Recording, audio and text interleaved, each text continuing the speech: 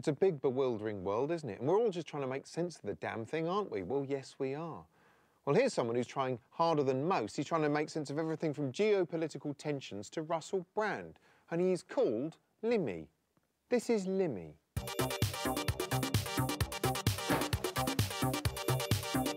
Hi, so just started hearing Russell Brand getting mentioned everywhere. Russell Brand, Russell Brand. Russell Brand. So I checked it out and he's gone on about how we shouldn't bother voting because what's the point? And I thought, good on you. Then I thought, no, hold on. Don't vote.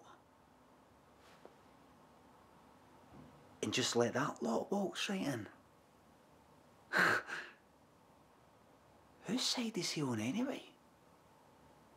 Is he one of us or one of them?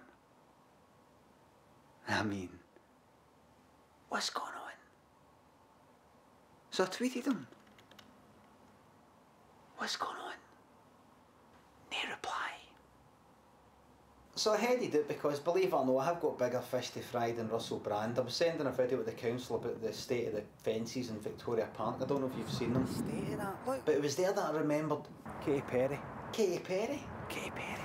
The ex-wife. She knows what's going on. It's all there in the lyrics. I see it all. I see it now. And I'm wide awake, wake. And you can see that she's wanting to tell people, but she knows that they're watching. She knows that he's watching, so she's doing it in riddles and rhymes for the people who can work it out. Like a code. So I sent her a code to tell her she can tell me, I'm wide awake.